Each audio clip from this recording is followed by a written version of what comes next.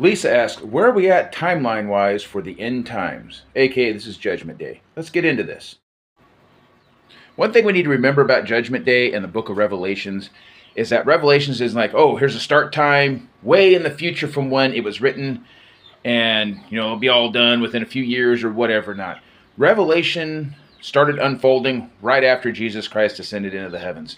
So whenever you see the scroll, the seals open up, releasing the four horsemen of the apocalypse, they've been writing for almost 2,000 years now. They've just been doing their thing.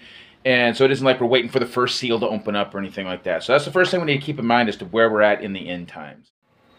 Now, one possibility is that we're already down to the vials of wrath and getting ready to have the last one poured out. When you get to the vials of wrath, it says that the angel will pour out his vial on the great river Euphrates and it will dry up. Well, we currently see the great river Euphrates drying up for the first time in written history.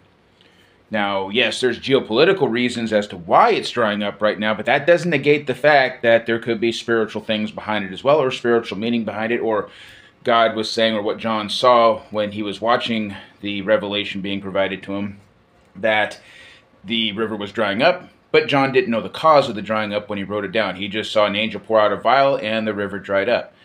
Who knows? The angel's vial could be what's causing the political problems that are causing the river Euphrates to dry up currently.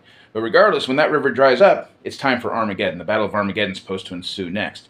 So it could be that far into Revelation already, which would mean the Antichrist is now in the past, the mark of the beast is now in the past. But regardless of your interpretation of all that stuff, there's still something more important to realize.